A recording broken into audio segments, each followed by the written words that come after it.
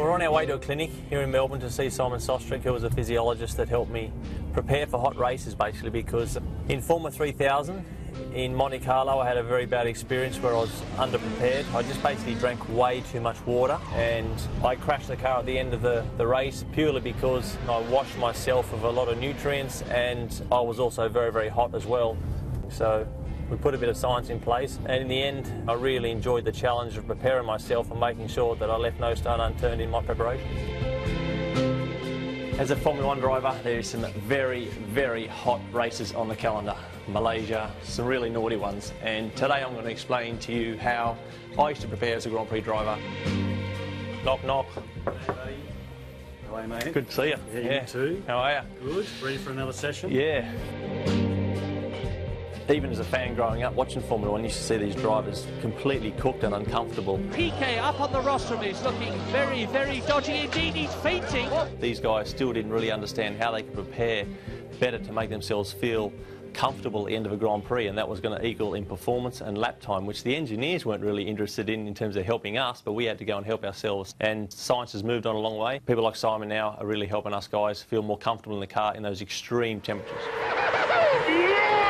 One of the absolute key ingredients for Simon to understand how I was feeling was this pill.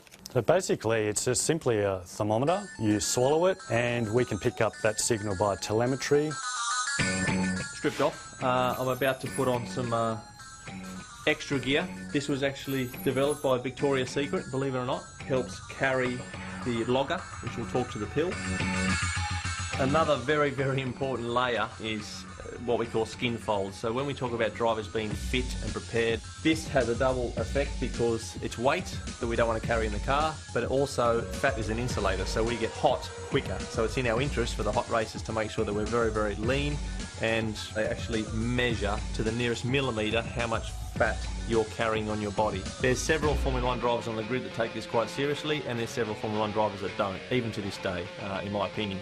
And it's pretty easy to see the ones that aren't. So how much fat have I put on, mate, since I stopped racing? You're coming in at 5% body fat, so about a % body fat up on what you've been at your leanest.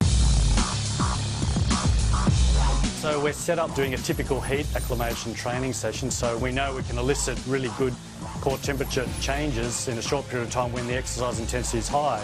And this is also a protocol that fits in nicely with a hectic schedule that someone like Mark has. Modern Formula 1 now, I mean, God, it's moved on a lot. There was a huge lag, and still is to a degree, the amount of effort they put into understanding what the car's doing, but the driver was a very small factor of that up until the last few years. So you look at Mansell in Dallas. Surely that's too much even for him. These hot races back in the day were very, very difficult for these guys to get the car home. And it is. He's fainted. Oh, very strong night here. 9G, didn't pass out. I was unconscious.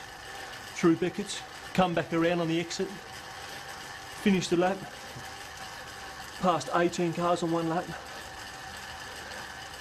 had a punch or two. And Nigel Mansell wins. The top end teams obviously are starting to put a little bit more focus on this too because they understand it, but still you have to respect the heat at the end of the day. The heat is what really makes us get quite tired at the end of the race, mentally as well as just getting cooked in the car. When we have a look at how marathon runners and Ironman triathletes prepare, it's very similar to how he prepares. The very difference here though in these peaks in core temperature is that there's no opportunity to really have that effective loss of sweat off the skin to cool down. Balaclava, helmet, seatbelt, up against the seat, there's not much circulation behind, there's a huge amount of skin that's on the back of the seat, no circulation there. The race suit, the boots, it's not a very comfortable environment. If you're not replacing all these fluids that are being lost, plus it's not evaporating off your skin, it's being absorbed by the racing suit or it's dripping off, then your core temperature will just continue to rise. Once you start getting over 40 degrees Celsius, you're well and truly in that exertional hypothermic range. Left unmanaged, that can lead on to heat stroke, which can be catastrophic. People die of heat stroke. These guys are as prepared as they can be to deal with this environment. And in a race, in a very challenging environment like Malaysia, Mark will typically be in the 40 to 41 degree Celsius core temperature range. There's enough going on a race weekend to not have to worry about a distraction like, am I ready for a tough Grand Prix? Go to the Paddock Club, Mark. Can you go to the Paddock Club, please? We want you to go there after the race and talk to the press about how awesome the race was. Well, I don't want to. I want to recover.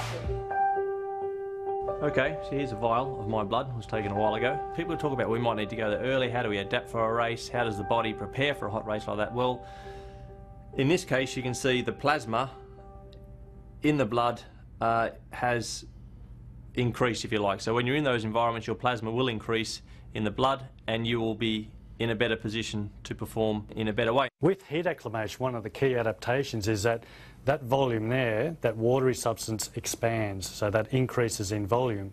With that increase in volume, not only do you have a larger blood volume, so you've got more blood that can be distributed around the body to the working muscle, to the organs, the brain, but you also have more fluid available in a way that helps your hydration status, for example. In sports and in Formula One, there could be a case that people could take advantage of the rules and cheat with this. That's exactly right. So there are some medications around now which are generically called plasma volume expanders.